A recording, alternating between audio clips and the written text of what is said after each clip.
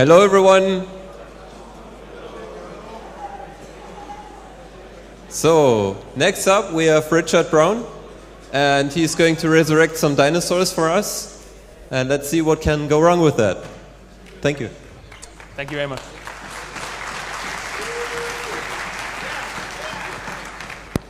Yeah, so I'm here from the OpenSUSE project to talk about how containerized applications, so things like Snappy, Flatpak, etc., like resurrecting dinosaurs, Jurassic Park, eating our users, how it's all going to be terrible.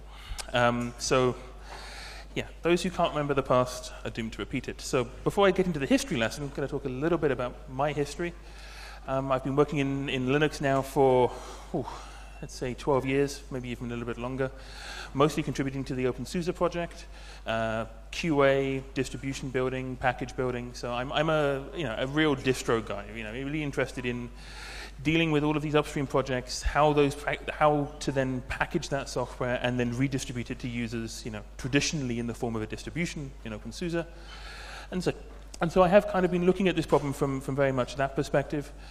Before that, or alongside that, I have also been working as a system administrator. So I've been actually dealing on the hard end of things with users in the real world, dealing with software and dealing with operating systems other than the wonderful ones that work in open source. So starting at the very beginning, I never thought I'd be presenting at FOSDEM and having an opening slide of a Windows 95 architecture diagram. But this is the place to start with, really. Back in Windows 95, Windows 3.1, the traditional dependency problem is best exemplified by DLL hell. Windows was trying to solve all these wonderful dependency problems, and their solution was pretty much, okay, let's have these things called DLLs, and let's shove all these libraries and dump them in C Windows or C Windows system, and every application will just consume them from there. And everything will be wonderful. But of course, it's Windows, so it wasn't. Even down to absolutely nobody, not even Microsoft, taking care of any kind of ABI backwards compatibility. Every single update, either from an application or from the system, goes and touches those DLLs, and then every application that required on it all end up magically breaking. Even if you had people who took care of that and dealt with that and actually had certain runtimes and libraries well maintained and patched carefully and reservedly, you still had nonsense like the global class IDs. So a single application ends up stealing the resources from another. If any program wanted to create an instance of that class, it just always broke. It was a mess. It was a nightmare. And as a developer, working with that stuff, in real terms, it was a nightmare to work with. Every single application had to be developed with every single combination of every single set of libraries that every user might have, and whichever version combination they might have, and then devved that way and tested that way. And then, of course, you need to do an upgrade to your application, so your patch, you have to then retest everything. And then, of course, your various upstream and other projects are changing their DLLs, and you have to repatch all of that. And then even if you did everything perfectly, you still end up crying because it still ended up breaking.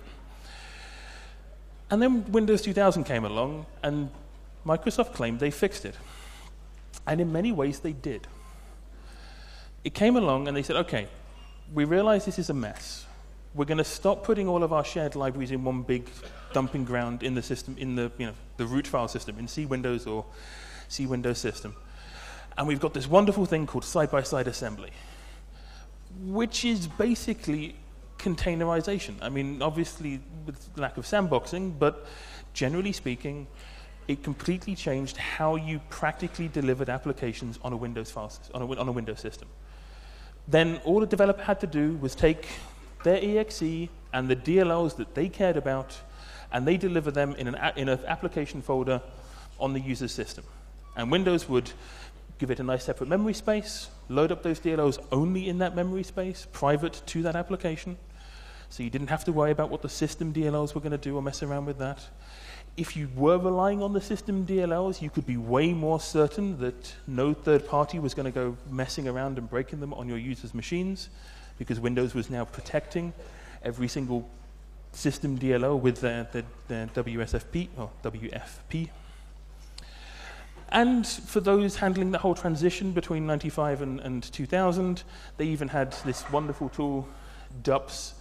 So you could take a nasty old school application with everything scattered all over the place and run DUPS against it. It'll figure out where all those DLL's hooks are, and then you could just bundle all of that into your application folder and migrate everything along, and everything was happy and everything was wonderful. And you didn't even have to do it necessarily with a Windows 32 application. I mean, you know, they had runtimes in there for POSIX, runtimes in there for OS2. I don't know anyone who ever really used them in anger, but you know, they were there. This is the Windows 2000 diagram. So the problem was solved, right? Nonsense. This is Microsoft we're talking about. It was and is and remains an absolute security nightmare. For me, you know, how many exploits are out there that are some random security DLL sitting in some random application folder that's security relevant, that everybody is having a wonderful time exploiting because so-and-so hasn't updated that DLL in their application. It's constantly happening. And it's happening because also there is no centralized way of updating these applications. So every single Windows application developer then has to worry about, okay, how are we going we've got this security issue, we fix this DLL, or we fixed our own application. How do we then deliver that to our users? Oh, fine, we'll just make an updater, and then you end up with the Adobe updater and Steam and blah and blah and blah.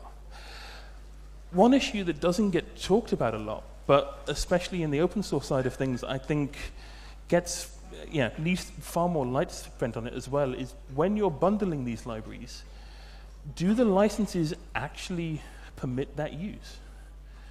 I mean, how many GPL cases do we have of some license just bundled in with application because nobody realized actually that can't be thrown away in there?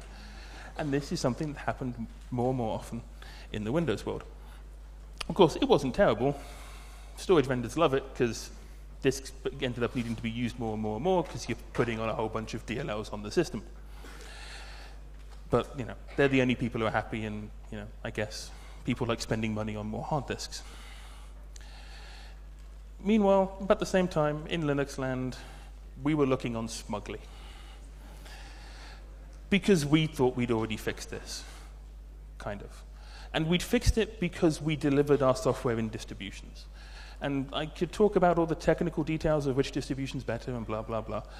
But purely from sort of a philosophical and organizational perspective, every distribution dealt with these issues and actually resolved them just by doing the work they were doing, regardless of their technical choices of package manager and build tool and other such things. Because any responsible distribution, at least, had a care about the security of the software they were delivering to their users. They have security teams. They're auditing the packages they're putting in their distribution. They're monitoring CVEs for the packages they're putting in their distribution. They're rolling out security updates when it goes wrong. In the case of enterprise or commercially linked distributions, you know, you're also likely to have them on the embargoed security lists and therefore getting information about those CVEs before they end up being public. So you've got a chance of at least getting an update out on the day of the announcement. Broader than that, just not worrying about the security side of things, you've got package maintainers who are, you know, they're out in the community wanting to package their software, keeping it updated, putting it in the distribution. So the whole how do we maintain this stuff is partly handled by these maintainers doing it just because they want to run their software on their distribution of choice. And of course, like I said, any responsible distribution as well also has a legal team looking at their packages, making sure that the licenses of the software that they're delivering are compatible with each other, so you're not delivering it in a way that is, you know, invalid with the desires or the requirements of the developer in question, and just, you know, generally compliant. You're not out, you know, awfully breaking laws by bundling stuff in that breaks licenses. So even though we're kind of doing the Windows 3.1, dumping everything in one shared bundle and generally living with shared libraries, things aren't too bad. And when we're talking about containerization and containerized tools like Flatpak and Snappy, you know, everyone's talking about, oh, let's kill off shared libraries. Let's just, you know, it's a mess. You know, disk space doesn't matter now anyway. Everyone's got bigger disks. But when you start looking at the real work of maintaining everything, shared libraries have another benefit. It's not just about the disk space. Distributing fewer libraries means you've got less work worrying about the security implications. You've got one set of libraries to worry about auditing, one set of libraries to worry about patching, less manpower to maintain it, and it's easy to view that legal compliance, especially when, despite everybody's best efforts, projects love changing their licenses. And there is nothing worse than one version of a project being on one license and then changing to another and figuring out, okay, can we ship both? Are they compatible? We've seen that before where projects ended up actually, we have to move because their license isn't actually compatible with their old one. So shared libraries do solve a lot of those issues by at least giving you one integrated base once you've done the work to actually put that base together. So, mission accomplished? Well, no. The traditional distribution model also has its flaws. And these are the flaws which containerized apps really sell promises trying to fix. Improving the compatibility so developers don't have to rewrite their application for all these different chosen bases of the distribution. Obviously, portability also, so you can just do it once and then have it work everywhere. And distributions typically like to do that work at a certain cadence. And that cadence is unlikely to actually match the application developer's cadence, so therefore the issue of pace of change comes up. A new upstream release has happened, and no distribution is shipping that new version because their release schedule says they'll do it in 8 months or whatever. But the reason they do that is because they want to make sure it works, so there we are. Like I said, a little bit like the Windows 3.1 situation. The compatibility problem the containerized apps are trying to solve really boils down to these simple points. We have lots of distributions, maybe too many of them, with many different libraries, different apps, and different modifications in there. The applications themselves require different libraries, and application developers don't care, and they don't want to care, and they're never going to want to care. They just want to build something that works and push it out there, which is fine. But we've solved this problem in the distribution world already. We have maintainers who deal with all that work. It's not upstream packages putting stuff in distributions most of the time. It's distribution packages figuring out what crazy stuff upstream have done and then distributing it in the distribution. And it works wonderfully when it comes to free and open source license applications. Obviously, proprietary applications, whole different story. On the portability side of things, much the same story, much the same problem. If you're doing all of this work to get the thing working, you only want to do it once. You don't want to have to repeat this 3 times, 4 times, 5 times. And with a very diverse distribution ecosystem, having a nice application that built once and runs everywhere definitely has a certain appeal. But again, does it really matter if somebody's rebuilding it anyway?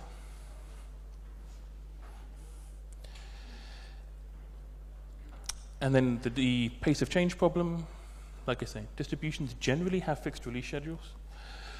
And those release schedules generally mean the package versions are frozen in there. Any changes are very reluctant if they are going to be in there. So that holds back new versions, new innovations, new things projects have released from users. That's a bad thing. Rolling distributions are becoming more and more of a trend. In the case of OpenSUSE, we're now doing Tumbleweed as one of our main distributions, and this totally solves that problem. In fact, in many cases, we're now not only keeping pace with upstream projects, in some cases we sometimes outpace it and then have to actually slow things down so we're not shipping their next release before they are. Because it's all in Git, so we just plug our build service into Git and everything's fine and wonderful. Kind of. But that's the distro side of things.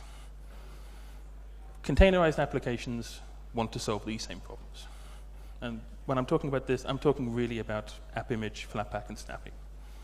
Of course, AppImage started in 2003, Flatpak 2013, and Snappy. So, Flatpak have been doing this for AppImage have been doing this for a very long time.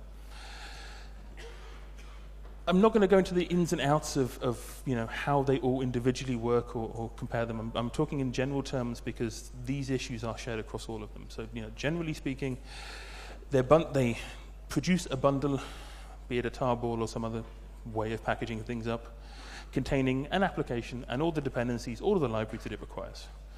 And then they run it in some kind of container or chroot or sandbox. And they make huge promises. These are all ripped straight from their website, straight from their documentation. All the compatibility problems are solved. You just put everything in there, everything's going to work fine. The portability problems are solved. You just put everything there, you can run it on every distribution. Everything's absolutely fine and wonderful. Pace of change, well, you're the one doing it. You're doing the upstream source, you then can do your app image or Flatpak, everything's fine, and it's just going to work. Everything's perfect. And then you get architecture diagrams like this, or like this one from Flatpak. And actually, it's a bit too fuzzy, so I'll stick with this one. What you end up with these tool sets actually doing is taking the application, the set of dependencies, which in the case of Snappy and Flatpak actually include frameworks or runtimes where there's effectively pre-curated bundles of these applications all sitting there. And then below that, there's just the operating system, and you don't have to worry about that. In the case of Snappy, it's they're always going to say Ubuntu. I quite like Flatpak because they just say an operating system, which is if you're going to do this, that's how it should be. The problem is you're making assumptions about what is actually below that line. Soon, you've taken the dependency problem of okay, my application needed this library, and now it's my application and all of its dependencies need this version of glibc, or this kernel, or whatever. And no one's quite defined where that line is yet. And there's no common base. Every distribution is different. Even Debian distributions in that family are different. RPM distributions in that family are different. We package things in different ways because we've solved these problems differently in our own environments over the years. So sooner or later, as you start crossing that line between the containerized application and its runtimes and whatever it's getting from the base system, it's going to start breaking. And like I said, AppImage have been doing this since 2003, and they know this problem. They don't lie about this. They don't do graphs like this. Instead, in their documentation, they outright say that the only way you can build a portable image with AppImage is decide which distributions you're targeting, and then look at every dependency you need that's not in any of those and put them all in there. It'll work, but that's a huge amount of work. But that's what you have to do to actually avoid this issue.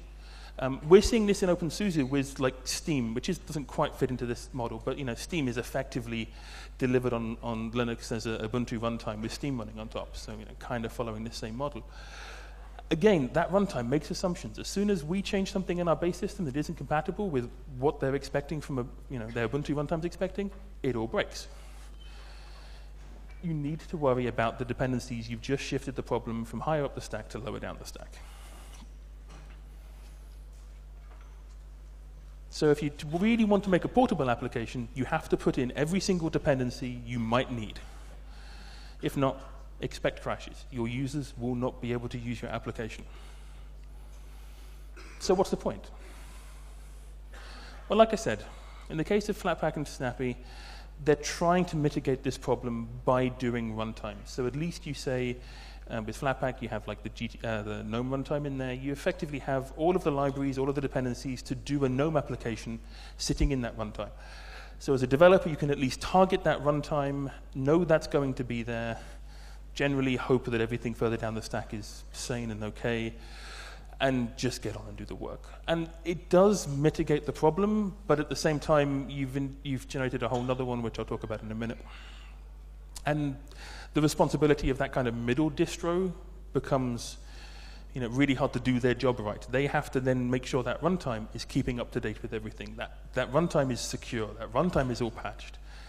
And those answers are something which is still in a very gestative state at the moment.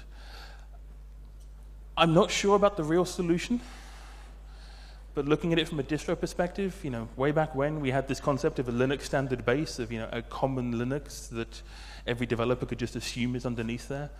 Of course, that was a pretty hard and pretty impossible agreement to make.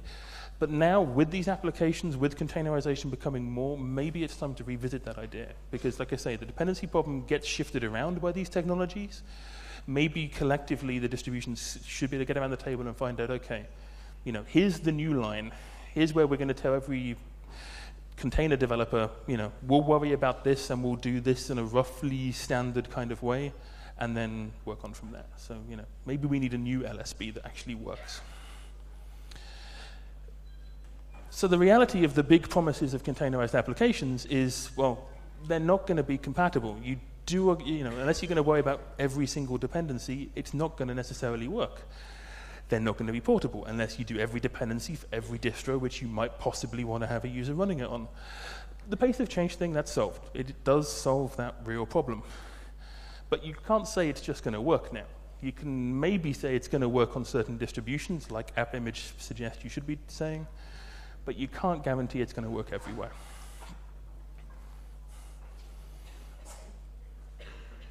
And this is just like you had in Windows 2000.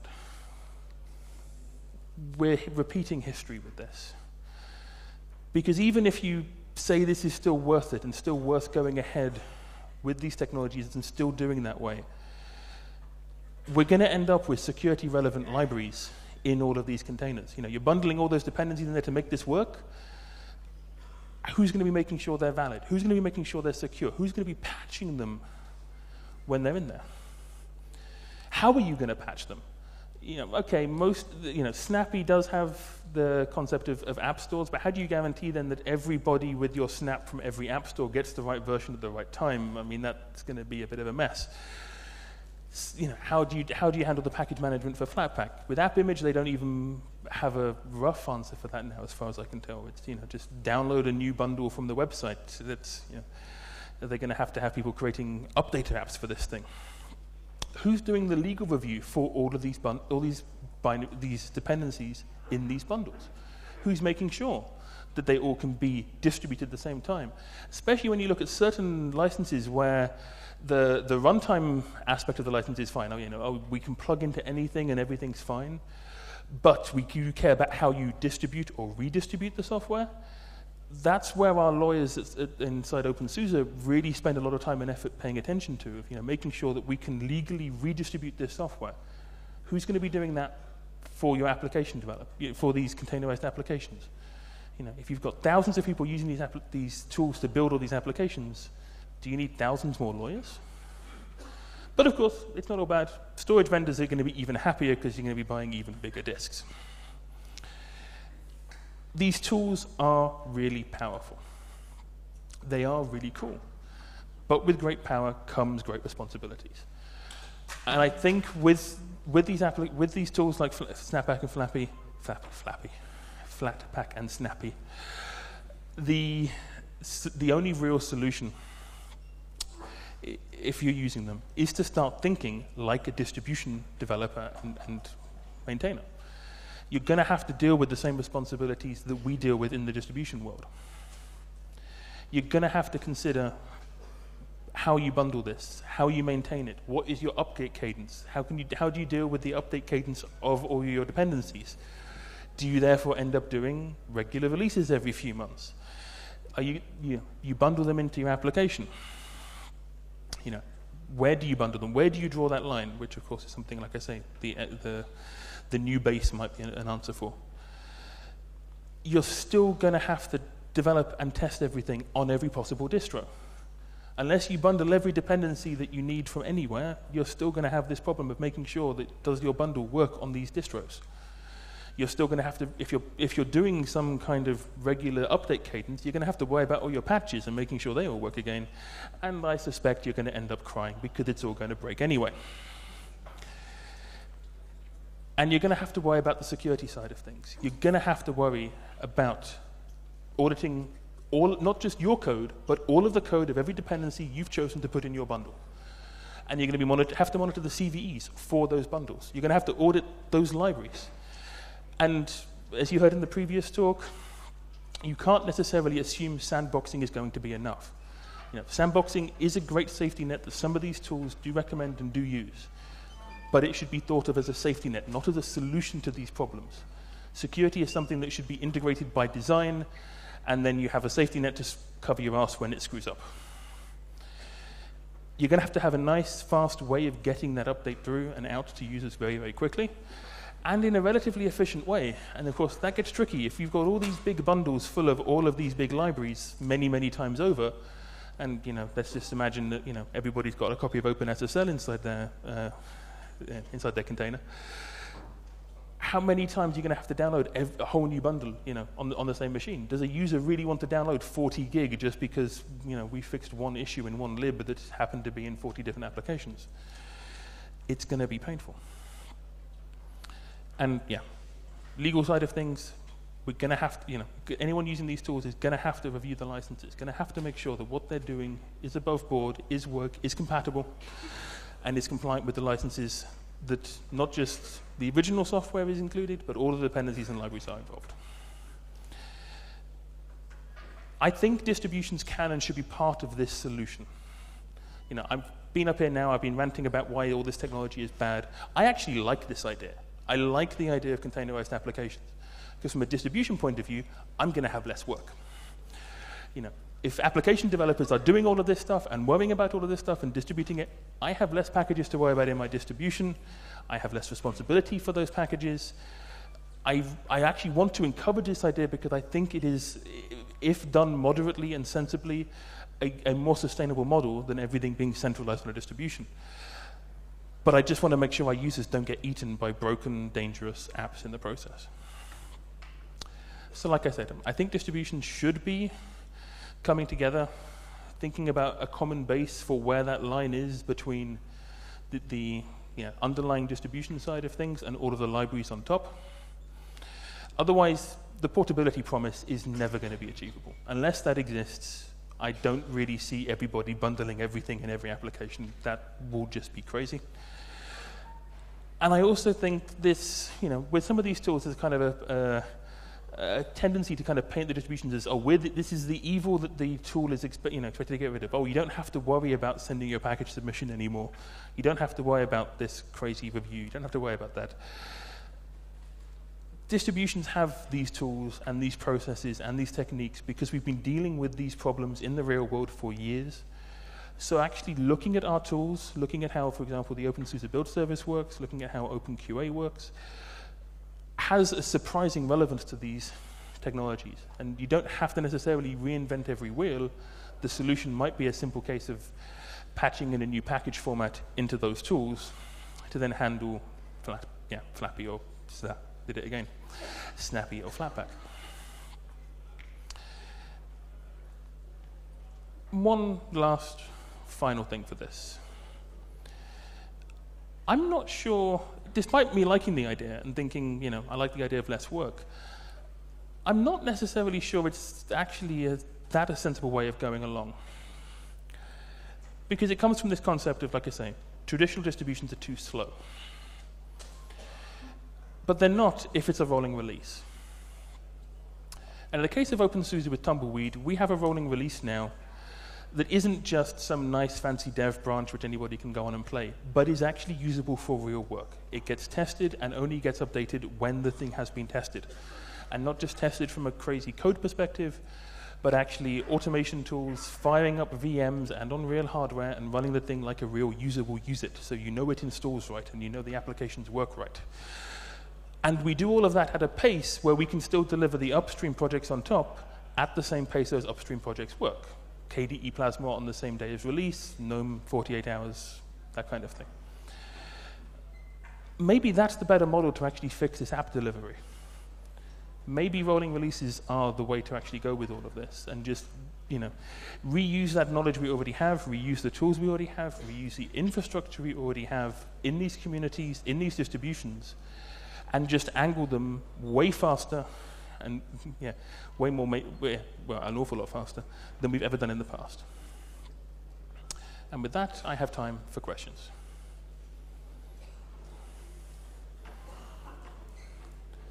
There's one guy here.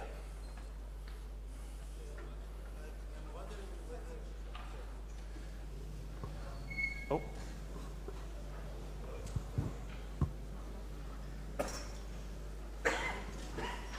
There you go. No? Whether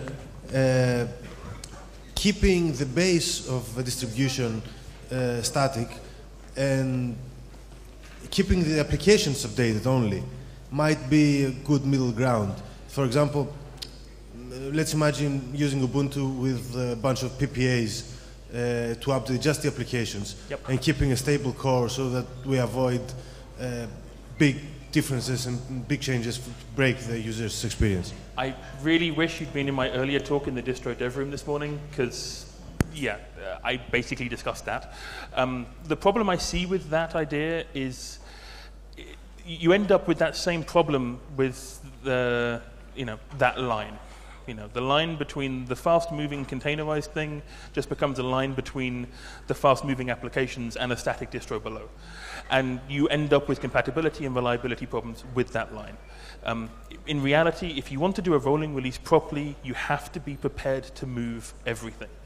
Your application is going to want to change dependencies right down the stack, have the tools to change everything right down the stack. And yeah, you have to find some way of preserving its stability, but you can do that. So when we're talking about moving the line, why don't you just move the line down and include the distribution with the whole container? So actually it's really a virtual machine. Well, then it's a virtual machine. Yeah, but then you end up with the issues of, nice big applications, lots of patching. I mean, you can, but it's not exactly a very efficient way of doing things. Yep. Yes. Hi, Rich. Hello. So, in the past, we've had several libraries and things like that that end up with binary incompatible and mostly wire-related issues, especially with one application using one version, not being able to load files or talk over the sockets with the other application. This is not something that containers are solving, it's just making it worse. Nope. Is it something we can fix? I'm not asking for the fix, I'm asking if we actually can fix it. I don't think it's something we can fix. And I mean, basically that example you just gave and the example of non-open source software are two examples where I think this technology is awesome and should be used. Full stop, no caveats. As long as somebody takes care of all the responsibilities, that's where these actually solve a real problem. But saying this is a universal packaging tool for everything, I'm not convinced. Here, I have a question. I don't see where the rolling release model, how the rolling release model could fix the test matrix problem. This is one of the problems we have in distributions, is that an application may rely on several libraries with different versions, and another application would rely on other versions. You can test everything. It increases complexity, and that's why this is all put in containers, because you have the control as an application developer on which versions are used. So I don't see how the rolling release solves the problem. Is it supposed to solve that problem? I don't know. I think rolling releases go some way to solve that problem, because they so assuming your rolling release isn't just a collection of packages, but is a cohesive distribution that is built with, for example, dependency consistency, and you make sure it actually works. So like with OpenSUSE, OBS makes sure all the dependencies actually work together and the distribution is cohesive and works. There's not just random packages all over the place. Yeah. So in that case, your build process will find out where you have these multiple applications fighting for different libs, and then it's a case of either packaging or dealing with those upstreams. This might help. This was kind of the example he gave there of there are cases where these tools helped, but I don't think they're universal. Yeah, but for example, in the GNOME project, we had some problems with changes in the CSS management in different GTK3 versions, and so several versions of GTK3 are not can't be installed in parallel. So one application may rely on an older version and a more recent on another version of GTK, and you have to choose which version you will install. So if you rely on a distribution model, you only have one of those versions installed, and I don't see how it can solve without containers. I think the problem needs to be library maintainers need to stop actively supporting multiple versions that can't be installed in parallel. And that's, shifting the blame slightly, I know, but yeah. Hello. So, on the first slide, I think, the first bullet point you wrote was that with Windows 3.1 and the shared library model system, all libraries dump to the Windows system, one of the major problems with it was, and it really was, in fact, one of the major problems, the missing backboard compatibility of the ABIs. But the idea of that concept, even back then, was that you have backboard compatibility as long as the DLL name stays the same. So if you just use the newest DLL with the same name, or in Linux you use the newest shared object with the same SO name, it should be ABI compatible. Yep, should. So, and as you said, things break, and we use this container stuff because we have ABI breakages, although there should be none. So how is defining a new standard base helping against the, in my opinion, real cause of the problem that we have applications relying on properties of the ABI that are not guaranteed and specified, or library writers unintentionally breaking their ABIs? Well, my idea for the standard base would be when you had those ABI breaking changes, that would require a new standard base version. So at least you're tracking when those changes are, around. It's another dependency problem, I admit it, but we need to spend a bit of time thinking about this, and or the alternative is every single application developer using these tools has a lot more work to do. And I'm not sure either solution is wonderful, but I don't think people really realized how much extra work they're putting on their shoulders just throwing everything into these tools. So do you have already a plan to go forward? Like, which of the suggestions that you proposed you think is the best way forward? Like, is OpenSUSE like trying to propose a new Linux standard base? Well, this is the first I've said about it, so every distribution that starts talking to me, now they've seen this presentation. I mean, I'm not fussy. I mean, it needs as many from as many places. I wanted to start the conversation here first. Guys, no more questions? Thank you. Thank you. Thank you very much.